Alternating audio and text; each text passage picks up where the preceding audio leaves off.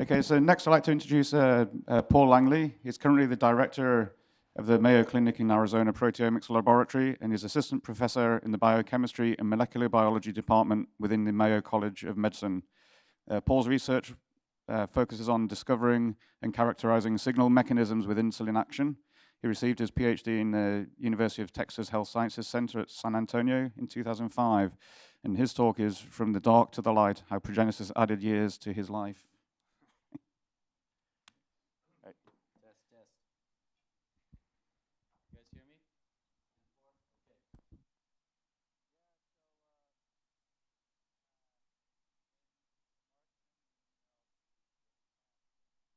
Okay. I responded quickly, yeah, I'll do it, no problem. And then I quickly ran away from the computer, and then I think 4 weeks later or something, they asked me politely if I would send them a title for the talk. I said, no problem. Then I quickly ran away from the computer again, and then I basically had no time, and I quickly rattled off the title, and then 2 months later, Mark sends us the information, okay, guys, so we're getting ready to do it, and I saw the title of my talk, and I absolutely cringed, because I saw their titles, and their titles were awesome. But what it was is, the reason I went with that is because this program helped transition me from a generation of mass spectrometers to the next generation. And so when I was finishing at ASU, I had worked for years on an FT ICR, a thermo machine. It was a huge machine, and we flew blindly. We didn't have a lot of what we have now. And so when I got to Mayo in whatever 2012, 2013, they handed me the Elite. So I was able to work on a generation, probably 3 generations advanced from the FT. And so we turned it on, and I couldn't believe the difference alone, but it was still kind of, I was kind of blind as to what to do as far as parameters, the LC, everything. And so that's when I met Mark through a suggestion from a friend here in San Antonio. And I'll tell you guys a little bit about how Progenesis opened up a whole new world for me as far as how to look at just your raw data alone without even getting to data analysis, which is another completely amazing advantage for those of us who are in the field of label-free quantitative proteomics. So my workflow is really simple. I'm very much a lowest amount of effort possible kind of person. I find that the most simple approach in mass spectrometry has yielded me the most consistent amount of data. And so I just simply go through triptych digestion of whatever samples I end up in my hand with, mostly all protein. And then it's simple. We just throw it in Progenesis, and then I take my exported data from Progenesis, I put it into Mascot, I take Mascot's data, and I put it back into Progenesis. And that's how I do quantitative proteomics with Progenesis. It's extremely user-friendly for those of us who don't like to do much except get data. I am a gel CMS, I like it the best. I've had the best luck with it. It's very straightforward. Basically, you'll have samples. I'll throw it in the gel. If you give me lysates, we'll do 10 to 50 micrograms. We'll use gel slices as our fractionation approach. Triptych digest. We go then throw it through the machine and pump it out through Progenesis. This is also compatible with in-solution digest as well. This has been really good for us to help people save money, because a lot of people don't like to pay to have the gel, because each slice is a certain price, and so we want we want to minimize costs. So okay, we'll do an in-solution digest if your sample is compatible, which we've had good luck with cellular fractionation. And so these are some of the projects that we have had excellent results with regards to people approaching me with what to do. And so I cut my teeth in insulin action with Larry Mandarino, and Larry is obsessed with human muscle. And so human muscle is absolutely very difficult to work with as far as proteomics because of the large amount of contractile proteins and titin.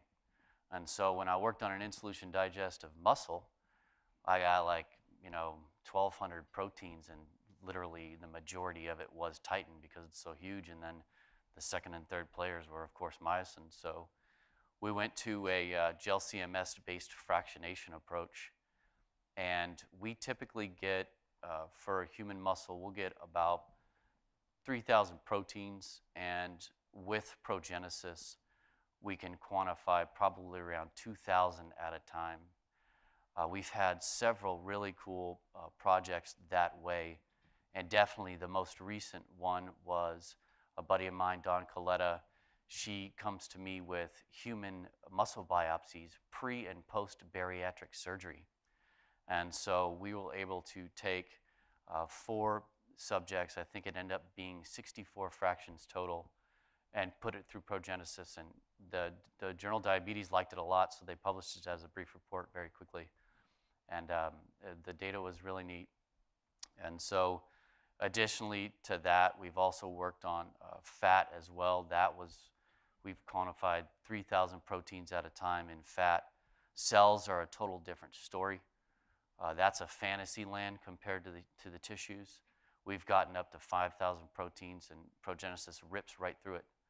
The only problem is with Progenesis, the computing power required is very high. And so you can limit yourself if you don't have a powerful computer. My laptop weighs 25 pounds, and RAM is your best friend when it comes to Progenesis and these huge data sets. We've actually gone up to 30 gigs of RAM at one shot when we were doing a recombination of fractions as part of Progenesis. And that was for actually a human liver project. So being at Mayo, we run into a lot of great MDs, and we had an MD come up to us. He says, I have 18 people that I have managed to take liver biopsies from. And 2 of them are lean controls, 7 of them are non-alcoholic fatty liver disease patients, and 8 of them are non-alcoholic steatohepatitis people. And so we ended up doing, I think, somewhere around 160 fractions for that group of 17 people.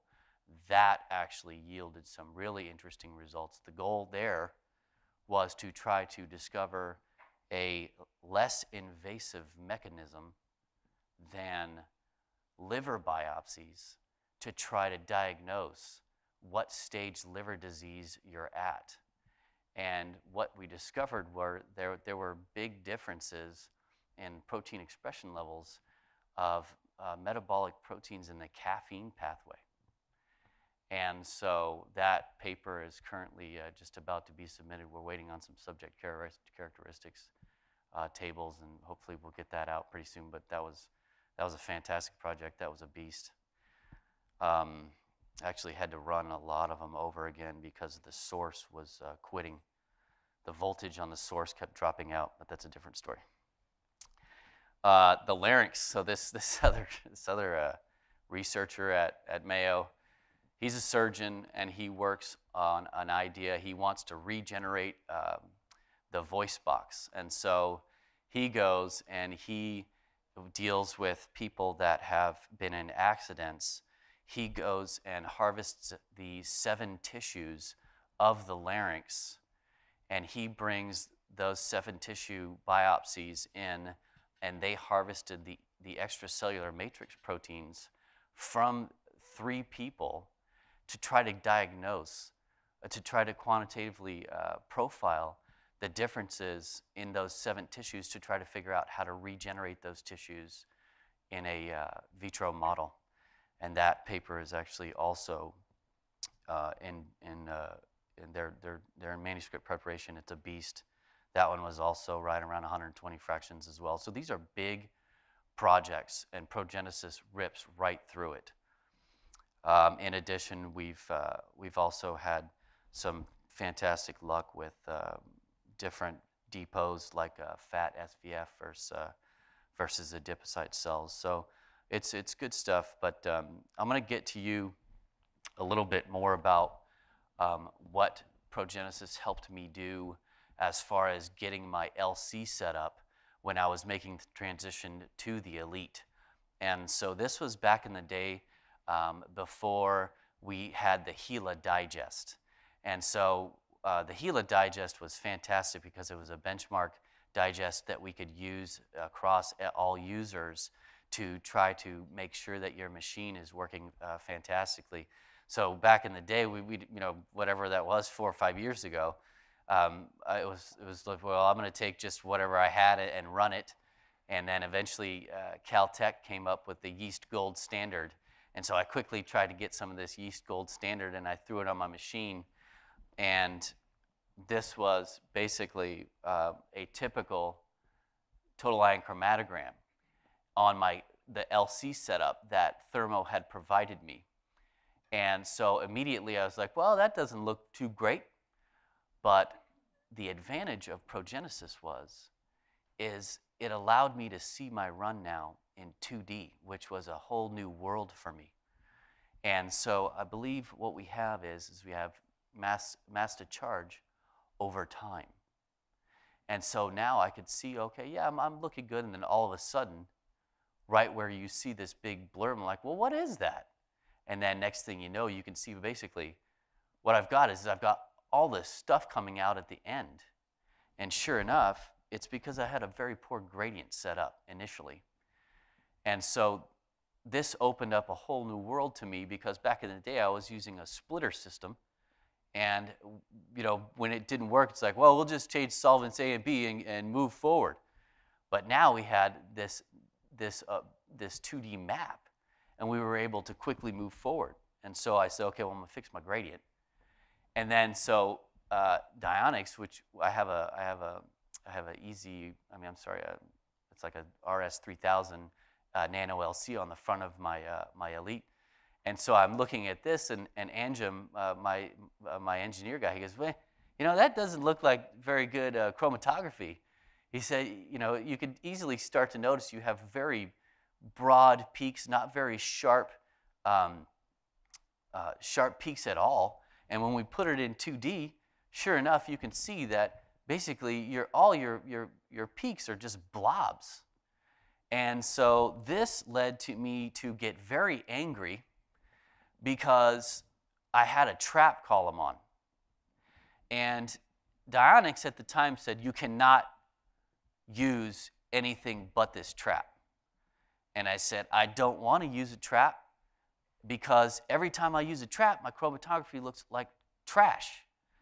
And they said, well, no, you got to use a trap. I said, I want to go direct inject, okay? And they said, no, because the trap you can desalt online. I said, I don't want to desalt online, I'm going to desalt offline.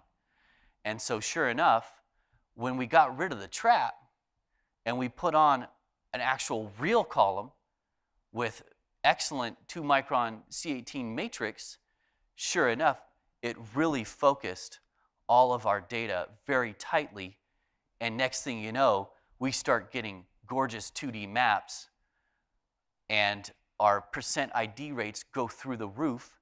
So I talked to the guys at Thermo. I said, well, what's a good ID rate on a HeLa digest? They say, well, we like 40% on the Elite, and I'm getting like 50% at this point. So I'm living a fantasy land now, simply with the Progenesis QC. I haven't even gotten to the data yet, And so now you guys can see this is a typical ion chromatogram that we get with these gorgeous sharp peaks. What I've done is I've switched absolutely no trap. I fully recommend no trap if you desalt offline. And then I like a 50 centimeter column. like a 2-micron C18 matrix, and this is human mitochondria, 20 micrograms of purified human mito with an in-solution tryptic digest. And now you can see this gorgeous 2D map where everything is a fine pinprick, and you can quickly see how to work your gradient to try to maximize your yield and get the best depth of coverage. And so, you know, and a real nice feature is we can also see the total amount of MSMS counts. So that's just one really nice feature of Progenesis, and I'm about to jump onto a new machine. I hope I am, and if I do, I cannot wait to fire up Progenesis and get the HeLa digest ripping and just see how far I can go into this new frontier that's already happened in whatever, 5 years since the Elite came out. So here's another really good, I think I'm frozen. Mark? Yeah. Sir?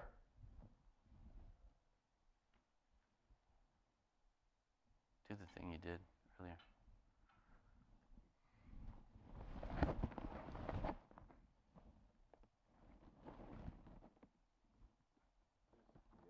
Got it? So another great feature is also you can actually do you can find out your peak, your charge states.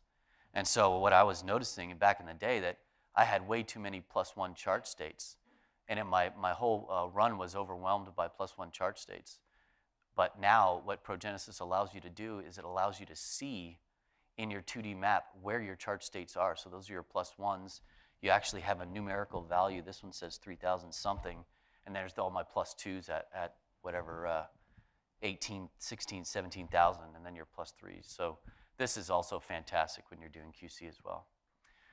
So you can use Progenesis, and I've had fantastic results on with my own work, my insulin action work, on analyzing individual protein phosphorylation and interactome studies. You can do it all. In addition, you could do that from disease states as well. So last part of the talk is actually quantifying post-translational modifications by Progenesis. Each peptide gives you a automated extracted ion abundance value that you can use to actually quantify the abundance of your post-translational modification. And so it's excellent for assessing directional fold changes of phosphorylation. So for me, I'll do basal versus insulin stimulated. And what I'll do is I'll take 6 non-modified peptides. These are my peptide standards. And I'll get their extracted ion abundance values, and I'll sum them together to get the amount of my protein in the sample.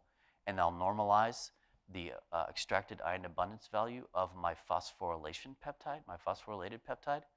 And what I can do is I can do then a fold change of the effect of my treatment.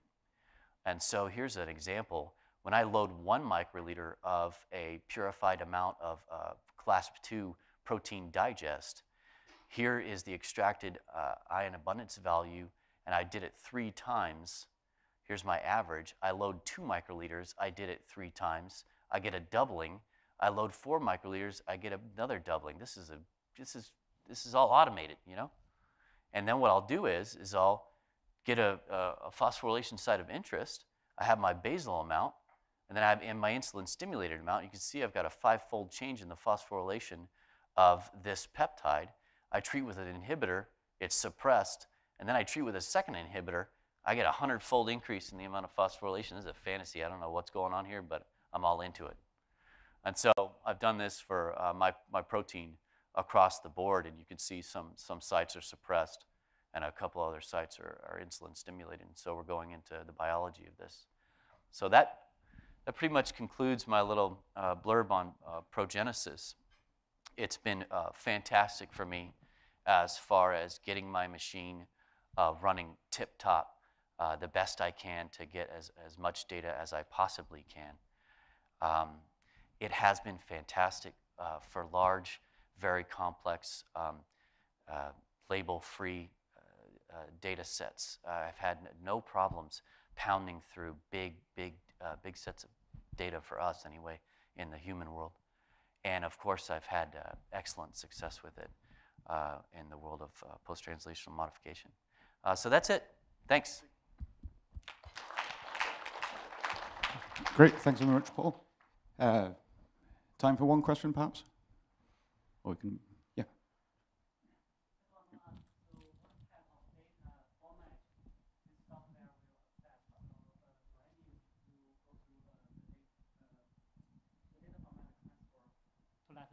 Yeah, sure. To let the program to read it. Yeah, I use my raw files straight from my machine.